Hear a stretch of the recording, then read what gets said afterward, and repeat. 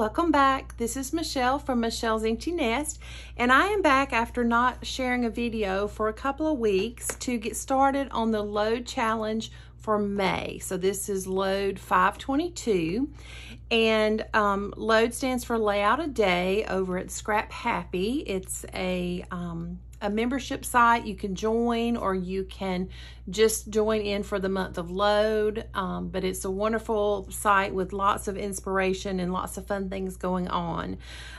So if you're not familiar with Scrap Happy, you can look them up at scraphappy.org, I think is their dot.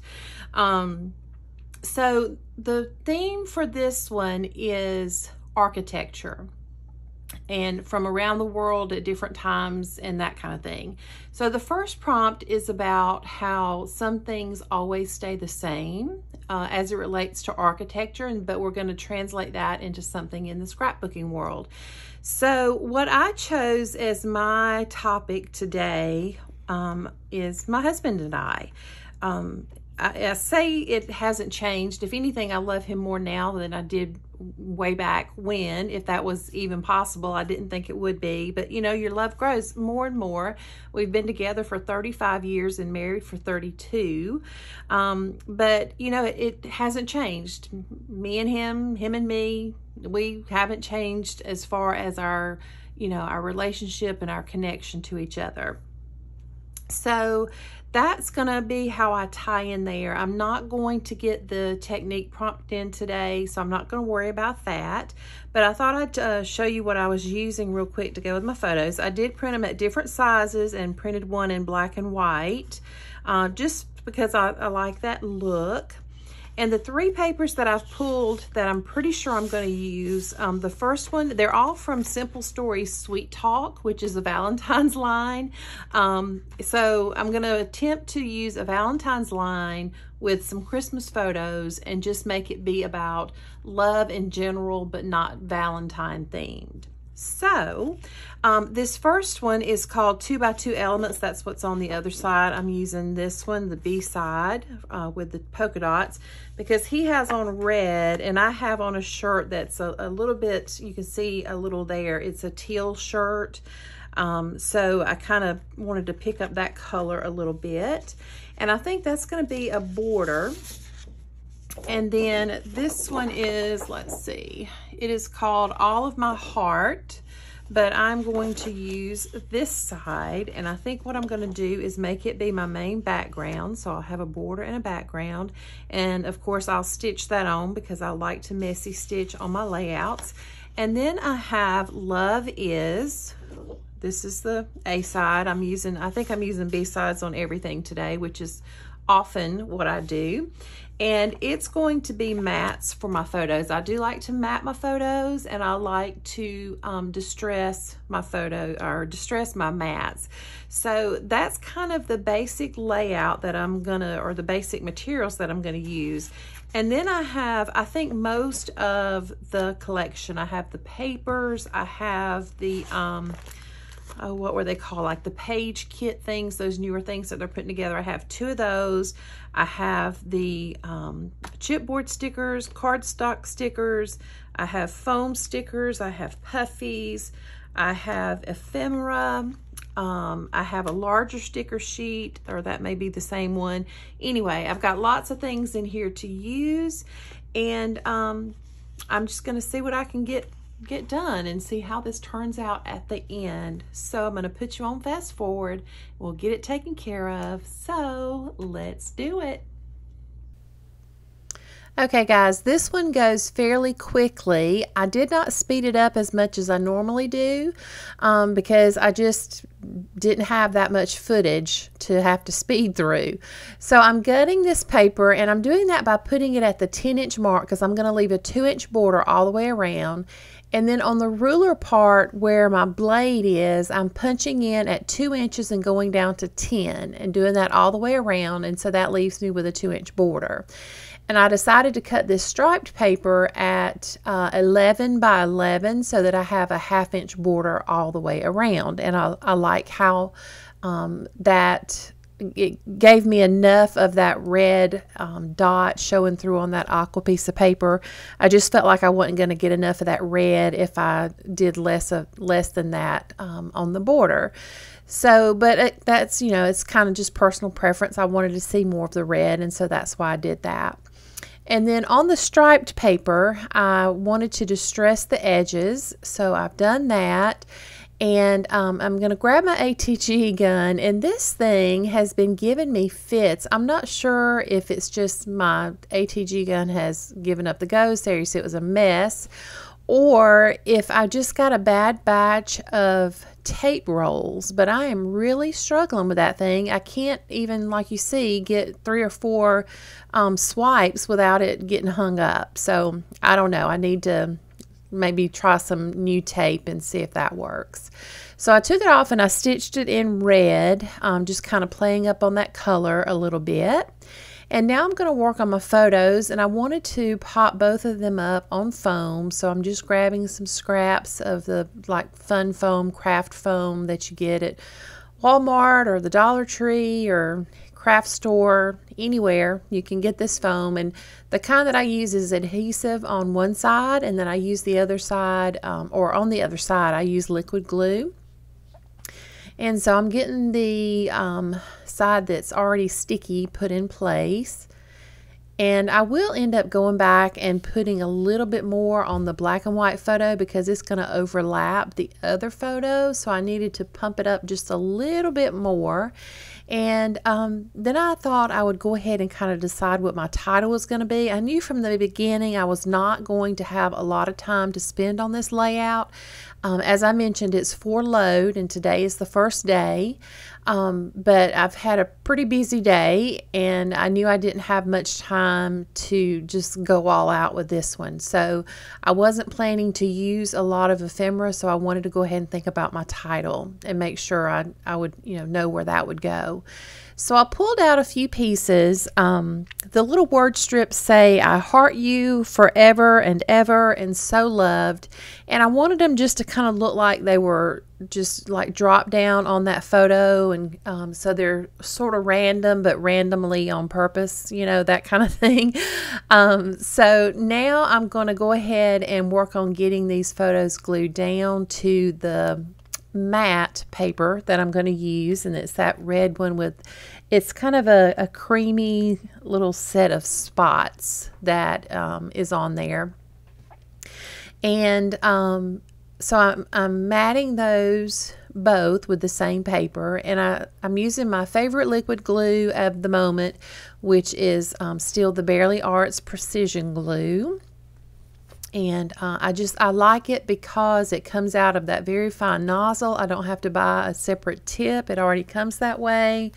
The glue is sticky, but it's not, when it gets on my fingers, it's not so sticky and tacky on my fingers that it becomes aggravating, which is what I find with some liquid glues. I know that's a crazy, criteria, but for me that matters. And so I just like it. It gives you enough time to move something around if you need to, but then it does dry fairly quickly, so you're not having to wait around for a long time. So for me, it's just kind of a perfect mix of what I'm looking for in a liquid adhesive.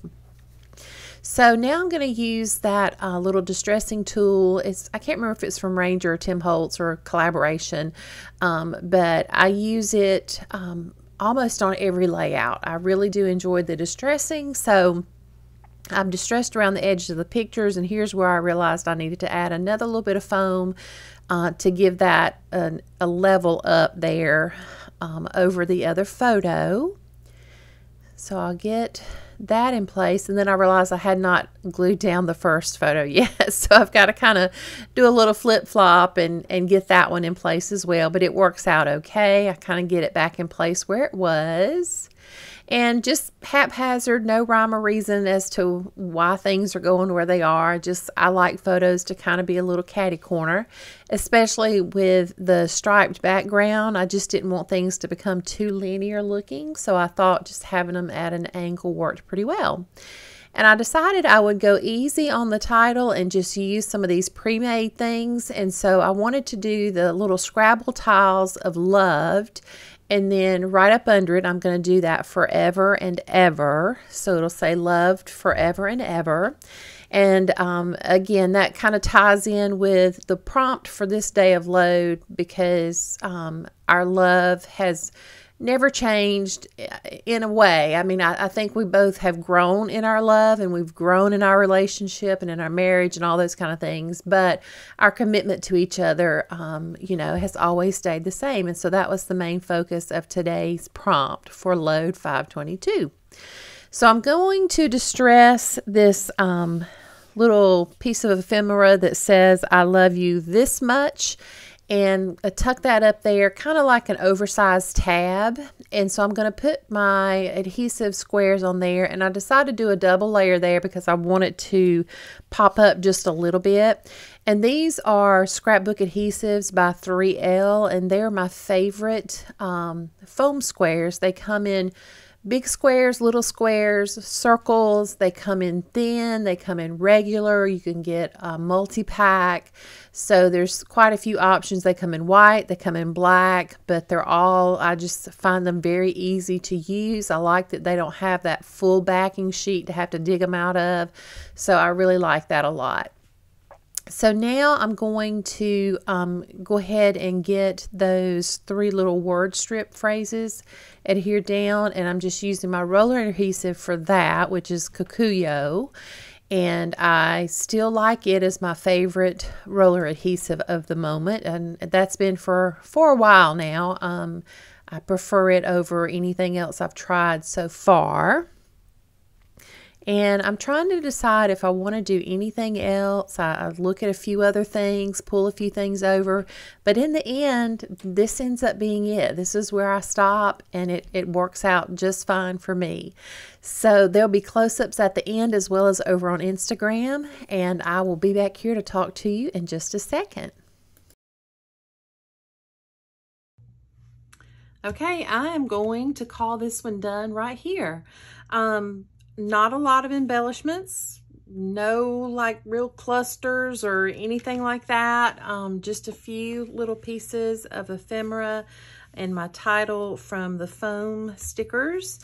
And that's going to be it. It's just a photo. It's obviously under the mistletoe, so it's Christmas time. So I think the photo kind of does the journaling for me. And I don't usually like to write my journaling on my layouts anyway. If anything, I prefer it to be tight or in a pocket somewhere. And since load is a layout a day, sometimes you have to kind of maybe vary a little bit from some of the longer techniques that you might do. And just keep it simple so that you can get the layout done. Now, there will be some days, I'm sure, where I do things that are a little more elaborate, but this one is just very short, sweet, and simple, but it's documented, it's done and dusted. It'll be ready to go into my album. Oh, I do need to date it, so let me do that real quickly. So today is May 1st. Of 2022. Let's see where I'm gonna put it. I think it's just gonna go right here, and that'll work for me. So that will be the last little detail to add. I started to pull out some enamel dots, and I changed my mind. I thought about using some black splatters. I thought about doing some Nuvo drops, but like I said, I'm just going to keep this one short and simple. So I hope you enjoyed the video. If you did, I would love a thumbs up down below. And if you have not already subscribed to my channel, I would love for you to do that as well and become a part of my little YouTube family. We are growing, and that makes me so very happy. I love to hear from you in the comments. So if you have any questions or just anything you want to chat about, I would be glad to answer down in the comment section. There's always lots of things linked below in the description box that I use on a regular basis. Some of those will now be affiliate links for scrapbook.com, so just be aware of that. It doesn't cost you anything, any extra, but it does provide a little bit of money coming in for me for the time that it takes to put the videos together and that kind of thing. So that is something that is new for me starting this month. So I'm going to go ahead and leave it right here. I'll link the Scrap Happy website as well in case you would like to join in for LOAD. You don't have to do the layout every day to participate. That's the goal, but even if you only do 10, that's 10 layouts you might not have done otherwise. So until I see you in the next video, take care of yourself and do something good for yourself. And I'll see you soon. Bye-bye.